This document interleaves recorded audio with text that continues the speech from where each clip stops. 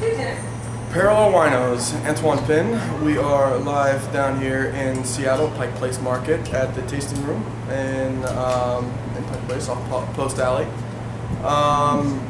Their contact information is TTR Seattle on Twitter, TTR Seattle on Facebook, and I believe it is tastingroomseattle.com. Today, we are tasting Wineglass Cellars.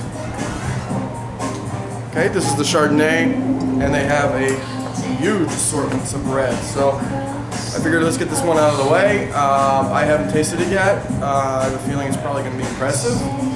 This behind me, getting everything and kind of keeping busy, is Sarah, and she's going to tell you a little bit about Wineglass Cellars. Hello, hello.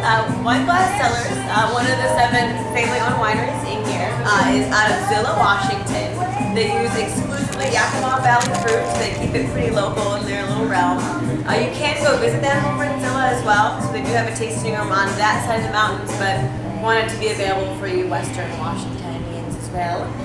Starting off with their one and only white wine, a very, very cult classic favorite around here in the shop. It is their In the Buff Chardonnay, 2009 vintage, so 100% stainless steel. It's nice, crisp, and refreshing. Really? So what's the production? What's the production in this wine? Well, the winery overall only does 3,000 cases a year, so overall it's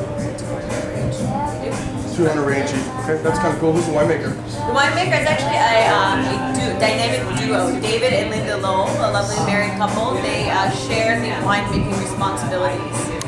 Okay, and are they the owners too? They're the owners, yes. Winemaker owned and operated. Very cool. Yeah. And I imagine they're in the Seattle Artisan Wines Club.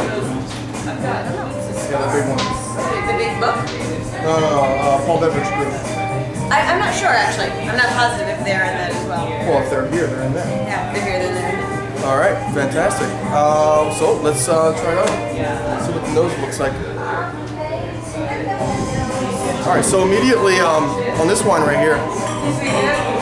Yeah, I'll show you guys the label again. All right. So In the Buff, 2009. Damn, it's got that really ripe lemon zest to it, with a little bit of very crisp apples, like really green grandma apples. Grandma apples? The green ones, whatever. Anyway.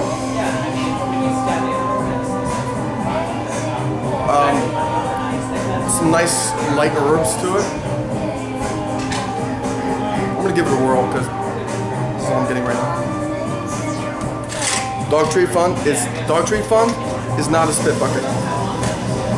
I'm gonna go grab one. I'll grab one for you. All right, let's do this. This is like the first interview I've done with sitting down, so it's kind of wicked. There we go.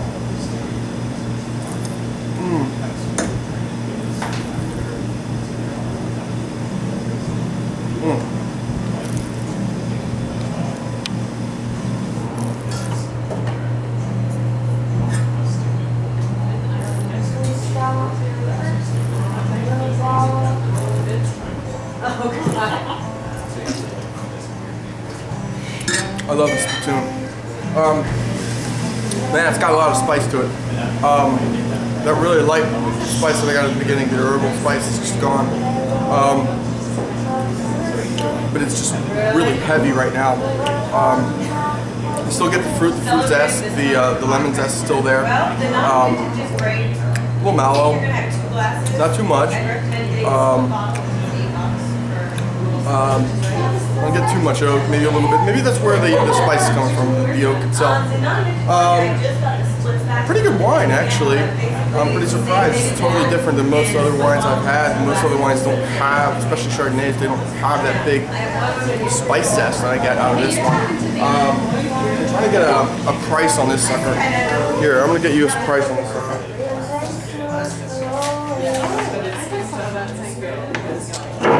All right, fantastic. Here we go. We got 2009 So by the bottle, it's 15 bucks. If you're on the club here at TTR, which is something I do recommend at the tasting room here in Seattle,